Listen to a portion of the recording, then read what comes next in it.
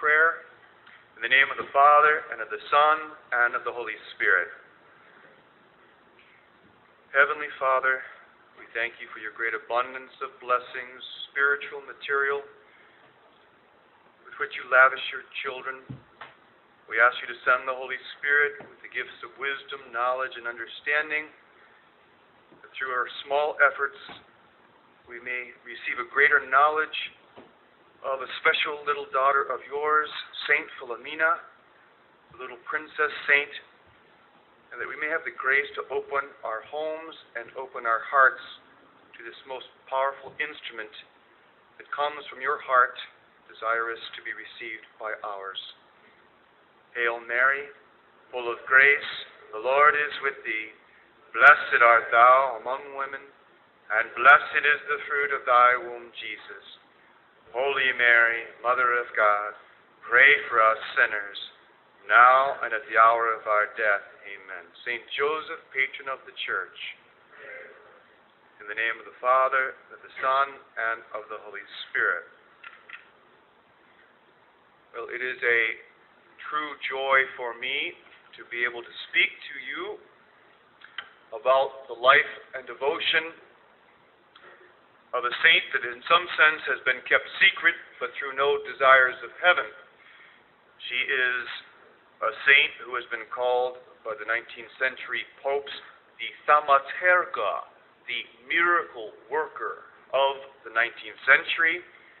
She has been declared by Blessed Pope Pius IX as the patroness of the children of Mary. She is the saint whom the great John Vianney, a mystic clearly in his own right, said the following, quote, "I have never asked for anything through the intercession of my little saint, Philomena, without having been answered," end quote. She is a saint to whom the saints themselves have shown tremendous devotion, including Pope St. Pius X, Blessed Anna Maria Taichi, the mother mystic, St. Peter Julian Emart, who was cured through the intercession of St. Philomena, Blessed Pauline Jericho, who was the foundress of the Propagation for Faith, St. Damien of Malachi, the leper priest, who consecrated his first church to St. Philomena, even St. Peter Chanel, the first saint of Oceania. And lastly, I can say that by way of introduction, devotion to St. Philomena is exploding throughout the Catholic world this day, in this age.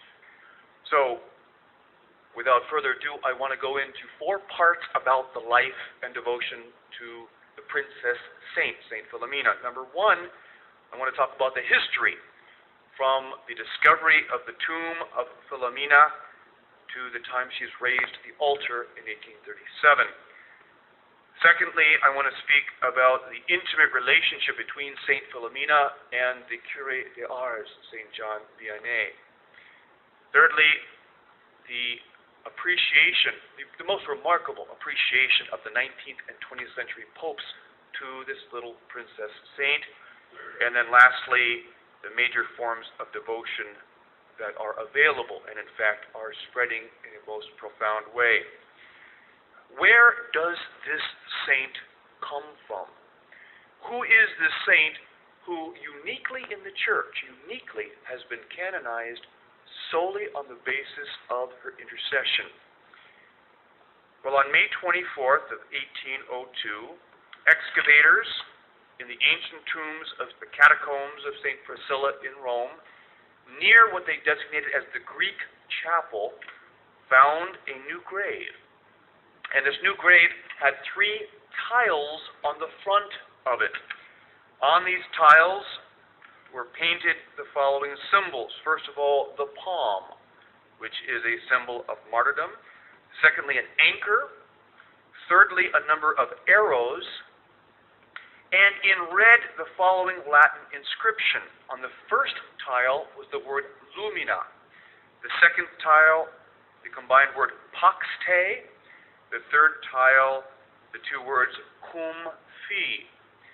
And if you begin with the second tile, which was a custom for the catacombs, with the words peace you, The words in red designated the expression Pax tecum Philomena. Peace to you, Philomena. Now, with an immediate anatomical examination of the bones, it was estimated that this was a young girl, approximately 13 years of age. In the grave was found a vial of blood, and this was also typical for martyrs of the early church. The Christian faithful would include a vial of blood in the tomb with them. Now, immediately, Monsignor Pausetti, the Vatican custodian of relics, began searching the Roman martyrology, saying, what do we know about this Philomena? And the response was essentially nothing. At the same time, you have a humble little priest from a Neapolitan town named Mugnano in southern Italy, named Father Francis de Lucia. And Father Francis was going to Rome because he was in charge of a parish that had, in his words, grown weak in virtue. And he thought the best way he could restore a spiritual life of the parish is to bring back the remains of a known martyr from the catacombs. So, he asked for the help of his bishop, the bishop-elect Monsignor de Cesare, and even the royal ambassador of Naples got involved. And through a process of intercession, Pius VII gave him permission to take this Philomena back to his failing, weakened parish in Mugnano, Italy. This is in 1805. Immediately, the miracle worker begins her intercession. Within the first months of this unknown saint, of this unknown person in the catacombs being brought to this parish, you have a series of miracles which were officially recorded by the bishops and the priests of the region. For example, while they still know nothing about this woman, this young woman, this 13-year-old girl, the local woman who's dressing the sacred remains, who had a disease which was designated incurable by the physicians of the day, for 12 years, she is immediately cured by just trying to give dress to the sacred remains. Also, on the same day, an attorney, a lawyer, is carried into the chapel, suffering from sciatica immediately upon entering the sacred remains, the vicinity. He is miraculously cured. Further, a noble lady with a cancerous ulcer. All of this is recorded in the official documentation of the parish. The day before she is scheduled for an amputation because of a cancer and a spreading gangrene in her leg, she is immediately cured. And perhaps the most remarkable, as soon as the remains of the little saint are brought into the church, which was named Our Lady of Grace, and we will see, without any question, the juxtaposition of our Blessed Mother and Saint Philomena, because it is a powerful combination. But as soon as the body is brought into the church and the bells of this little Italian town ring, the town paralytic, a man named Angelo Bianchi, is immediately cured, but unknown to the town. He runs into the doors of the church, screaming and waving his hands, saying he's cured. And the whole church turns back and looks. He said, I was cured the moment I heard the bell that our saint had arrived. Now, this is some type of entry into a small little parish. And the number of miracles goes on and on. Well, over these next few years, we're still in the 1805 to 1810 period, word of these miracles grow throughout Italy. And of course, as you would expect, people begin to pilgrimage.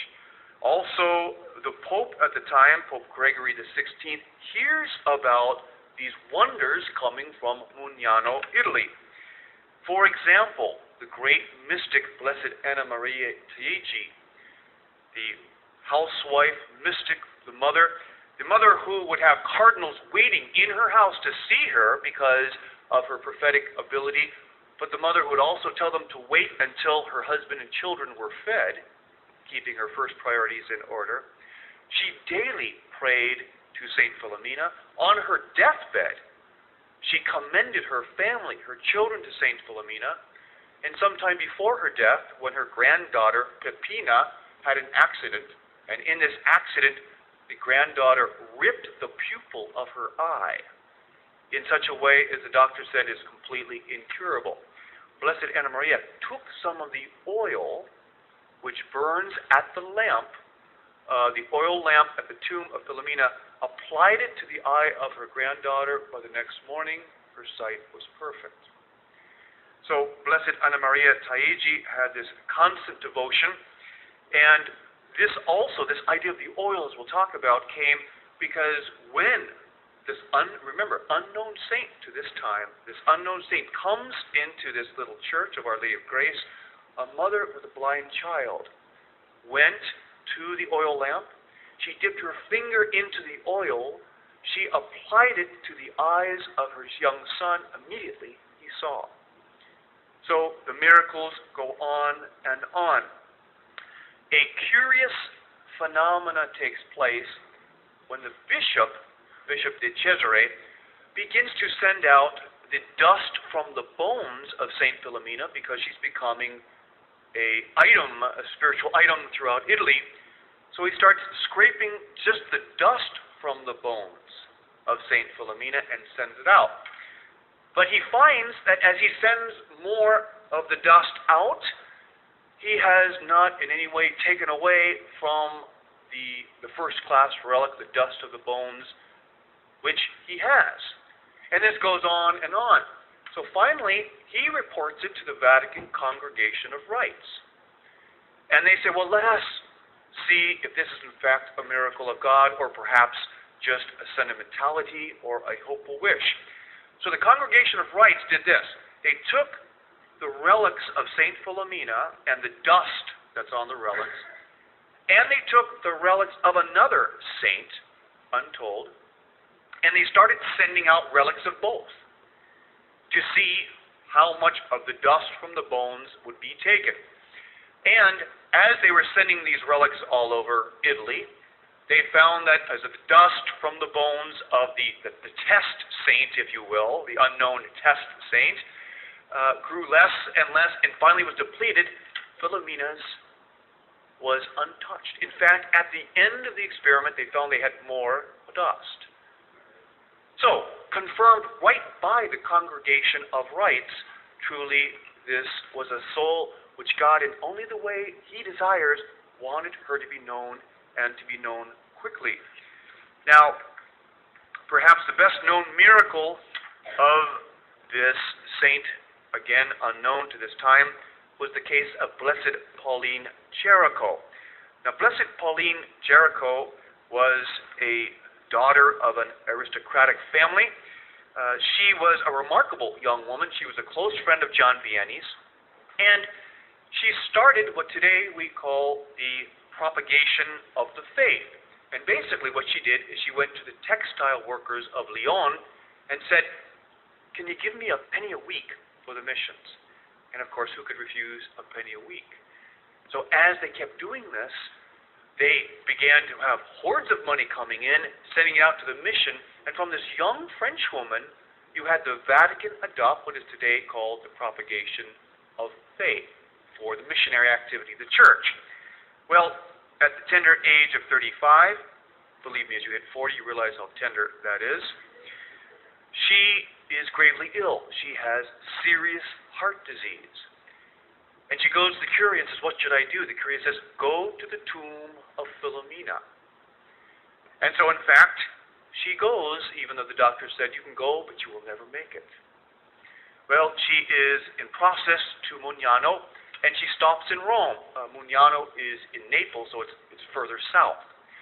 And because of the appreciation of Pauline Jaricot by the Church, Pope Gregory XVI agreed to meet her on the way.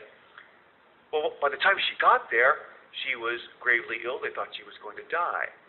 So, out of respect, Gregory XVI goes to the Sacred Heart Convent, where it looks like Pauline is going to die, and visits her there. And as soon as he sees her, he says, and Pauline recorded the words, the Pope says to Pauline, quote, "Pray for the church and its head as soon as you arrive in paradise." Pauline responds, quote, "Yes, Holy Father, I promise you, but if I walked on foot to the Vatican upon my return from Mugnano, would your Holiness deign to proceed without delay to the final inquiry into the cause of Philomena?" Gregory XVI responded, "Of course, because in that case it would be a first-class miracle." But as the Pope leaves the area of Pauline, he says to an Italian sister in Italian, "Non vedremo mai." We'll never see her again. So Pauline continues. On August 8th, she goes down to Mugnano. And the witnesses say that by the time she gets to Mugnano, quote, she looks more like a corpse than a living person. And you have to understand that word got out that Pauline Jericho was going to go down and ask for the intercession of St. Philomena. So there were people in the streets, and they were cheering her on and whatnot. And even while she was coming in, the people of Mugnano would say, "Don't worry, our saint will take care of you. Don't worry, you will be cured. Don't worry, this is our little saint. She will come through." Well, Saturday evening, and Pauline is able to go to the chapel, and nothing happens. Several times on Sunday, she goes to several masses, she prays, she tries to adore, even though she's very weak. Nothing happens. By Monday morning, the townspeople began, in what you might call a particularly southern Italian manner, their mode of intercession. They were saying things like, and it was documented, "St. Philomena, your reputation is at stake. Do you hear us, Philomena?" So, this is Monday, and Pauline tries to kneel, but she collapses. And she later mentioned that as she was collapsed in front of the tomb, she began to feel a certain healing power. But it was only the afternoon of August 10th, when our Eucharistic Lord was in a benediction, when our Lord was raised high, that Pauline was instantly cured. And of course, the place erupted. And that next day, she walked for the huge crowd, and there were processions throughout the streets of Mugnano, processions through Naples, all the way up to Rome. But the Pope had not yet heard of the miracle. And so Pauline asked permission that she could enter the Vatican chambers of the Holy Father without being announced. So, she was given permission, and once again Pauline records the words, she walks into the chambers of Gregory the 16th. The Holy Father said in astonishment, quote, "Is it really you or an apparition? Is this really my daughter? And has she come back from the grave, or has God manifested in her favor the power of the Virgin Martyr?" End quote. The Holy Father had her walk and then run through the Vatican halls. In fact, members of the Curia were saying, "Holy Father, this is not holiness. We shouldn't have her run." And he said, "Lascia stare, leave her alone, let her run." So she's running through the Vatican halls. When the Pope says run, you run. You know. For a year, Gregory the 16th had her stay in Rome to see her as often as he could to make sure it was a miracle. And then finally, on January 30th, 1837, Gregory the 16th raised St. Philomena to the altars of the church solely on the power of her intercession, solely in light of her miracles. This is the beauty of the mystical body of Christ. It's a heart faith. Even without all the details of the head, the heart of the Vicar of Christ was satisfied because of these powerful intercessory miracles, one after another. Soon after, a Mass and an office was approved in honor of St. Philomena, which was also an unknown saint. In fact, she was one of the only saints and martyrs of the early church that received a proper Mass and office. While this is taking place, contemporaneous to this, three people throughout Italy, different areas of Italy unknown to each other, begin to receive the life of Saint Philomena through the vehicle of various forms of private revelation. Now, the most well-known of these locutions were the locutions given to Mother Luisa de Jesus in August of 1833. Mother Luisa was immediately approved by the Holy Office of the time. These three individuals all received the same information, differences in degree of how much information, but all the same information about precisely historically who this saint was. So what I'd like to do right now is I would like you to hear from the official documentation of Father de Lucia from this Mother Luisa of Jesus what exactly was said. And the process of how that took place was the following. This Mother Luisa was praying to Saint Philomena. She thought she heard a voice tell her the day of death, the actual day that Philomena was killed, which was August 10th, interestingly the same day that Pauline Jericho was healed. And also details, very specific details of her trip from Rome to Mugnano, details that the public did not know. So, Mother Luisa immediately told her superior, and she began to fast and pray more, thinking that this was an illusion and something dangerous. The superior sent it down to Padre de Lucia and said, is this true? This religious sister has received this information. Father de Lucia confirmed every minute detail of the revelation and wrote back and said, please ask her to be open for anything more that the saint may want her to say. So, under obedience, Mother Luisa, with a certain hesitancy, once again asked the saint, is there anything more you want to be revealed? And immediately, the Saint Philomena began to reveal more of her life story.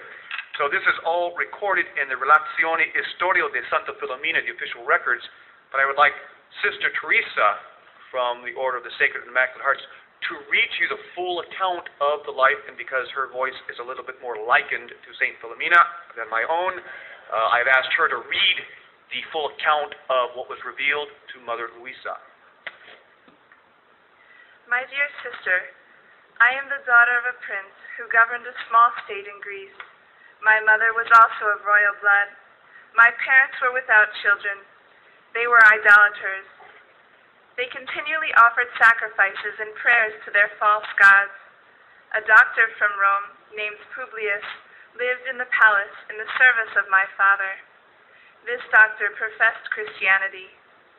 Seeing the affliction of my parents, by the impulse of the Holy Spirit, he spoke to them of Christianity and promised to pray for them if they consented to receive baptism.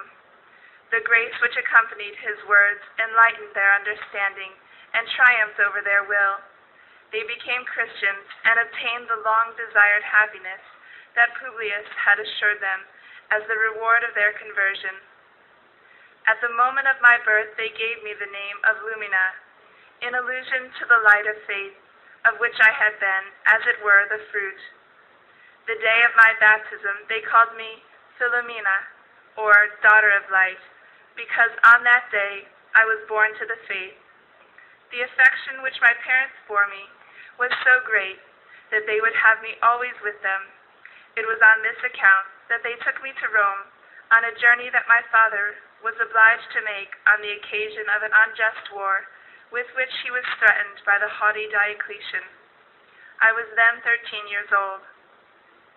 On our arrival in the capital of the world, we proceeded to the palace of the emperor and were admitted for an audience. As soon as Diocletian saw me, his eyes were fixed upon me. He appeared to be prepossessed in this manner during the entire time that my father was stating with animated feelings everything that could serve for his defense. As soon as father had ceased to speak, the emperor desired him to be disturbed no longer, to banish all fear, to think only of living in happiness. These are the emperor's words. I shall place at your disposal all the force of the empire. I ask only one thing, that is, the hand of your daughter. My father, dazzled with an honor he was far from expecting, willingly acceded on the spot to the proposal of the emperor. When we returned to our own dwelling, father and mother did all they could to induce me to yield to Diocletian's wishes and to theirs. I cried, "Do you wish that for the love of a man I should break the promise I have made to Jesus Christ? My virginity belongs to him. I can no longer dispose of it." "But you were young then, too young," answered my father, "to form such an engagement." He joined the most terrible threats to the command that he gave me to accept the hand of Diocletian. The grace of my God rendered me invincible. My father, not being able to make the emperor relent, in order to disengage himself from the promise he had given, was obliged by Diocletian to bring me to the imperial chamber. I had to withstand for some time beforehand a new attack from my father's anger. My mother, uniting her efforts to his, endeavored to conquer my resolution. Caresses, threats, everything was employed to reduce me to compliance. At last I saw both of my parents fall at my knees and say to me, with tears in their eyes, "My child, have pity on your father, your mother, your country, our subjects." "No, no," I answered them. "My virginity, which I have vowed to God, comes before everything, before you, before my country. My kingdom is heaven." My words plunged them into despair, and they brought me before the emperor, who, on his part, did all in his power to win me. But his promises, his allurements, his threats were equally useless. He then got into a violent fit of anger, and, influenced by the devil, had me cast into one of the prisons of the palace, where I was loaded with chains. Thinking that pain and shame would weaken the courage with which my divine spouse inspired me, he came to see me every day. After several days, the emperor issued an order for my chains to be loosed, that I might take a small portion of bread and water. He renewed his attacks, some of which, if not for the grace of God, would have been fatal to purity. The defeats which he always experienced were for me the preludes to new tortures. Prayer supported me. I ceased not to recommend myself to Jesus and his most pure mother. My captivity lasted 37 days, when, in the midst of a heavenly light, I saw Mary holding her divine Son in her arms. "My daughter," she said to me, 3 days more of prison, and after 40 days you shall leave this state of pain." Such happy news renewed my courage to prepare for the frightful combat awaiting. The Queen of Heaven reminded me of the name I had received in baptism, saying, "You are Lumina, as your spouse is called Light, or Sun. Fear not, I will aid you." Now, nature, whose weakness asserts itself, is humbling you. In the moment of struggle, grace will come to you to lend its force. The angel who is mine also, Gabriel, whose name expresses force, will come to your succor. I will recommend you especially to his care. The vision disappeared, leaving my prison scented with a fragrance like incense. I experienced a joy out of this world, something indefinable. What the Queen of Angels had prepared for me was soon experienced. Diocletian, despairing of bending me, decided on public chastisement to offend my virtue. He condemned me to be stripped and scourged, like the spouse I preferred to him. These were his horrifying words: "Since she is not ashamed to prefer to an emperor like me a malefactor condemned to an infamous death by his own people, she deserves that my justice shall treat her as he was treated." The prison guards hesitated to unclothe me entirely, but they did tie me to a column in the presence of the great men of the court. They lashed me with violence until I was bathed in blood. My whole body felt like one open wound, but I did not faint. The tyrant had me dragged back to the dungeon, expecting me to die. I hoped to join my heavenly spouse. 2 angels, shining with light, appeared to me in the darkness. They poured a soothing balm on my wounds, bestowing on me a vigor I did not have before the torture. When the emperor was informed of the change that had come over me, he had me brought before him. He viewed me with a greedy desire and tried to persuade me that I owed my healing and regained vigor to Jupiter, another god, whom he, the emperor, had sent to me. He attempted to impress me with his belief that Jupiter desired me to be empress of Rome. Joining to these seductive words promises of great honor, cooing the most flattering words, Diocletian tried to caress me. Fiendishly, he attempted to complete the work of hell which he had begun. The divine spirit, to whom I am indebted for constancy in preserving my purity, seemed to fill me with light and knowledge. To all the proofs which I gave of the solidity of our faith, neither Diocletian nor his own courtiers could find an answer. Then the frenzied emperor dashed at me, commanding a guard to chain an anchor around my neck and bury me deep in the waters of the Tiber. The order was executed. I was cast into the water, but God sent to me 2 angels, who unfastened the anchor.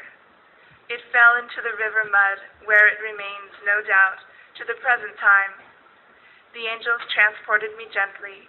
In full view of the multitude upon the river bank, I came back unharmed, not even wet, after being plunged with the heavy anchor. When a cry of joy arose from the watchers on the shore, and so many embraced Christianity by proclaiming their belief in my God, Diocletian attributed my preservation to secret magic. Then the emperor had me dragged through the streets of Rome and shot with a shower of arrows. My blood flowed, but I did not faint. Diocletian thought that I was dying and commanded the guards to carry me back to the dungeon. Heaven honored me with a new favor there. I fell into a sweet sleep. A second time, the tyrant attempted to have me pierced with sharper darts. Again, the archers bent their bows. They gathered all their strength, but the arrows refused to second their intentions. The emperor was present. In a rage, he called me a magician, and thinking that the action of the fire could destroy the enchantment, he ordered the darts to be made red in a furnace and directed against my heart. He was obeyed, but these darts, after having gone over a part of the space which they were to cross, to come to me, took a quite contrary direction, and returned to strike those by whom they had been hurled. 6 of the archers were killed by them. Several among them renounced paganism. The people began to render public testimony to the power of God that protected me. These murmurs and acclamations infuriated the tyrant. He determined to hasten my death by piercing my neck with a lance. My soul took flight toward my heavenly spouse, who placed me, with the crown of virginity and the palm of martyrdom, in a distinguished place among the elect. The day that was so happy for me and saw me enter into glory was Friday, the 3rd hour after midday, the same hour that saw my divine master expire. What is so confirmatory from a historical perspective is not only the other testimonies, one being a priest and the other an Italian gentleman, of similar occasions of what took place, but also a couple facts. Number one, that Diocletian was known for executing Christians by use of arrows, as exemplified by St. Sebastian. Diocletian was also known for killing Christians by tying anchors around their neck and throwing them into water.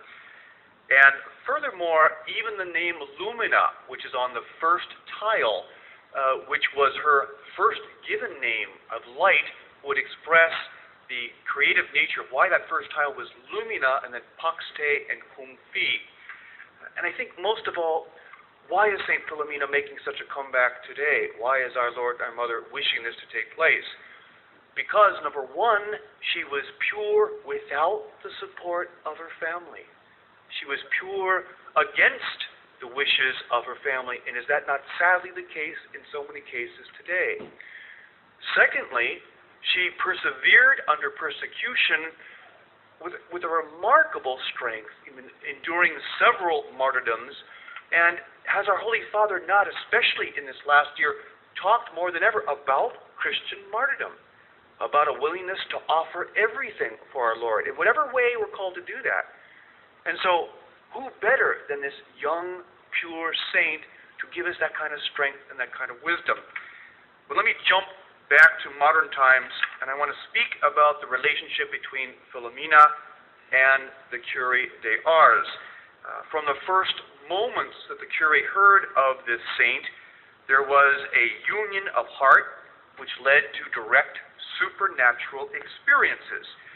Saint Philomena appeared to Saint John Vianney on numerous occasions. One documented occasion was when John Vianney was sick with double pneumonia.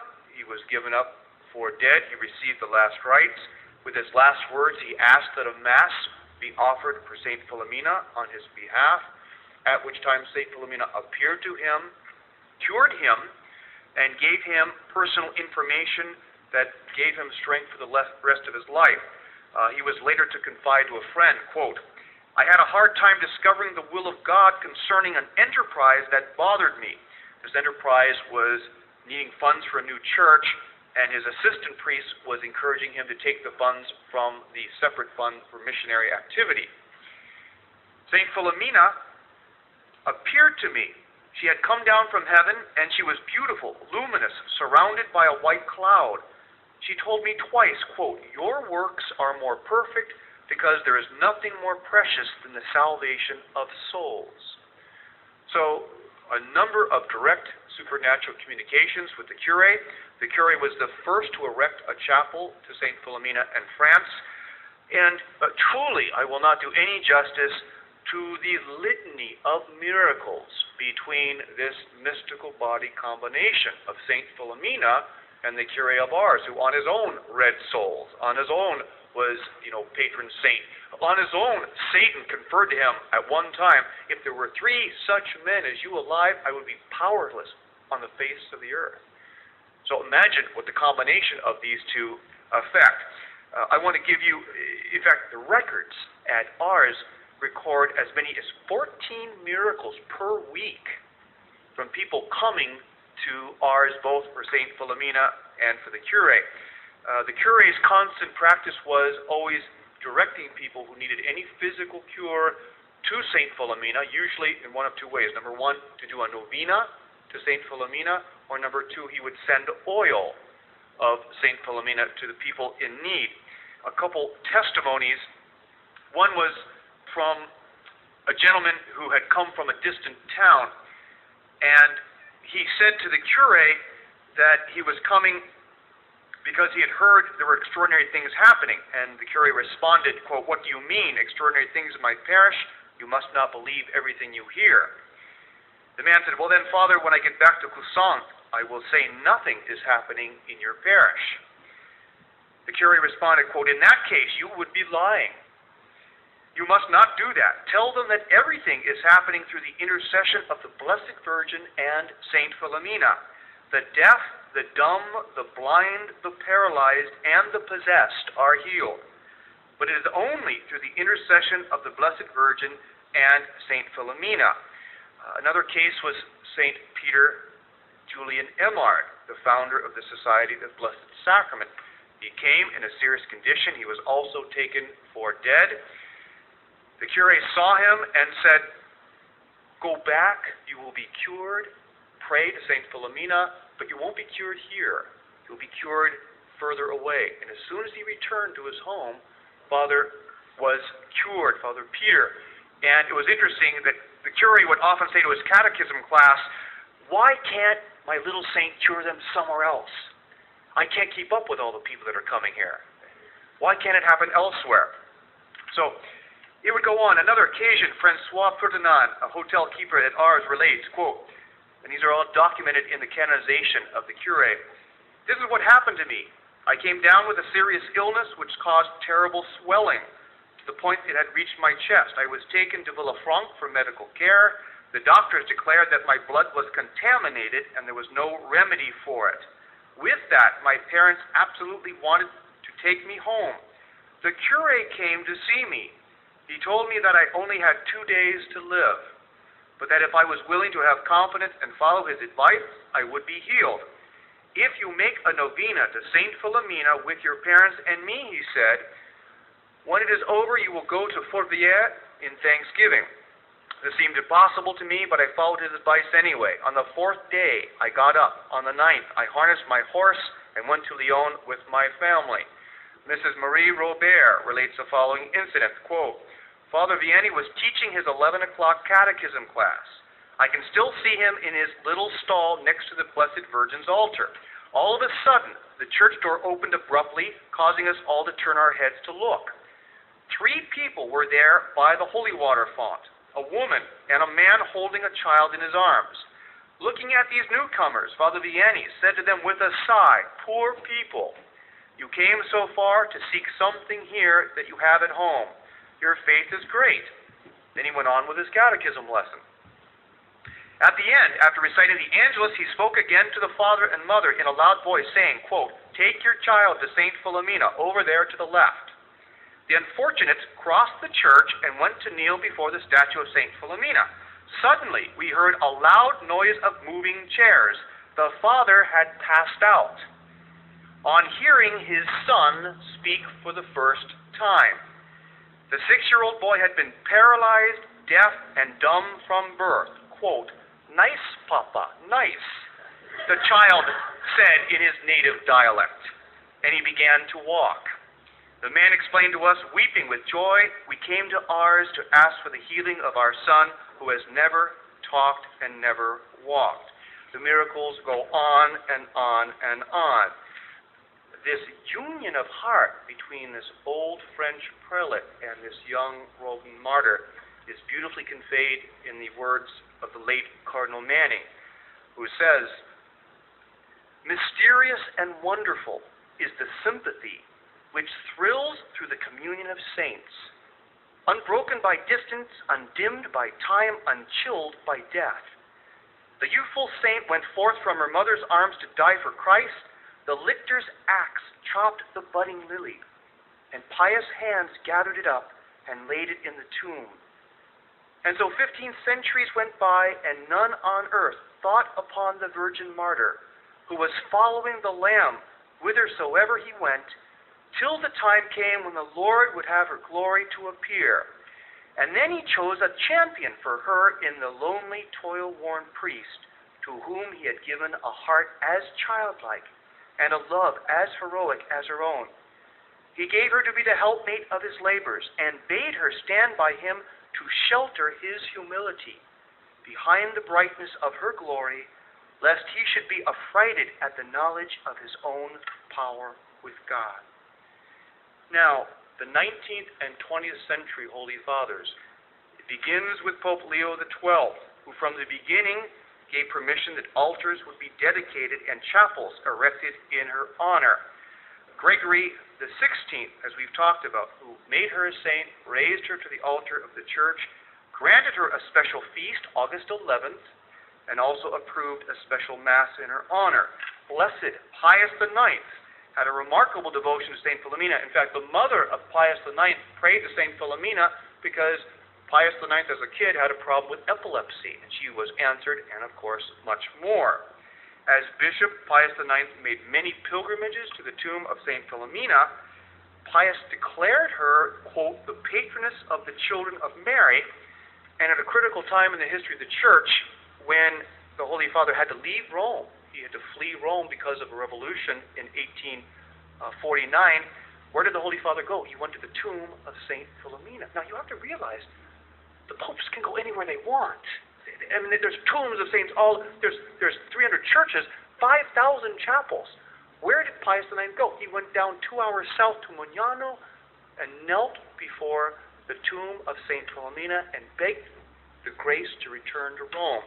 He later confided, when kneeling before her bones, that he, quote, received an interior certainty of his soon return to Rome, which took place. It goes on. At the moment of the death of Pius IX, by the way, he had the pectoral cross removed from his chest and placed on the sacred remains of St. Philomena. It's incredible, the love and the attention, the ecclesial support she gets. Leo XIII started the Archconfraternity of St. Philomena, and truly, with an almost unprecedented generosity, he approved and indulgenced the cord of St. Philomena, which we'll talk about in a few moments. The cord is white and red colored. It is in honor of the virginity and the martyrdom of St. Philomena. It was strongly promoted by the cure, who some attribute the Curate with the origins of the cord. On into the 20th century, Pope St. Pius X also had tremendous devotion to St. Philomena. He beatified the Curate. He also advocated wearing the cord and declared, quote, all the decisions and declarations of his predecessors regarding St. Philomena should in no way be altered. So, this is the ecclesial support for this young saint, based on the power of her intercession. Now, a bit of a confusing moment in this history was when in 1961, during the kind of historical critical purging of the calendar, without any reference to her canonization, without any reference to the masses, which are all still viable, of course, the Congregation of Rites asked the universal calendar to remove the name of St. Philomena. Now, that was not a factor in our country because her name wasn't on the universal calendar as applied in the States anyway. But it was a liturgical directive during a time of a historical cleansing. They dropped a number of historical feasts of our Lord and the Blessed Mother, other saints.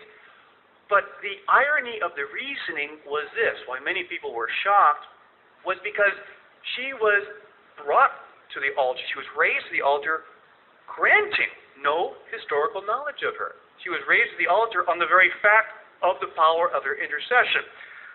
What was behind some of the thinking with this liturgical act, which again has nothing to do with her canonization?